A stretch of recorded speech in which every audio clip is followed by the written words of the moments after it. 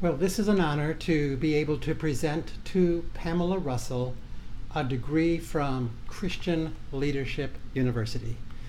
Pamela is earning her doctorate in theology with two major concentrations. One is in Christian counseling and the other is in leadership.